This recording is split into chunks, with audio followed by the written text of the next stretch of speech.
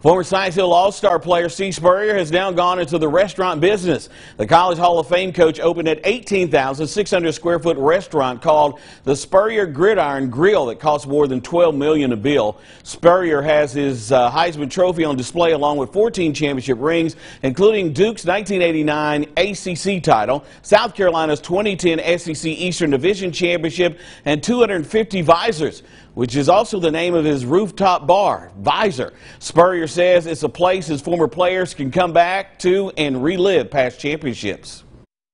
I was coaching them back in the 90s. If we win a championship, we're going to celebrate forever now. So hopefully they can come down here to Celebration Point at the Gridiron Grill and see their pictures up on the wall and say, yeah, we did it. We did it back in 93, 95, 96, and 2000.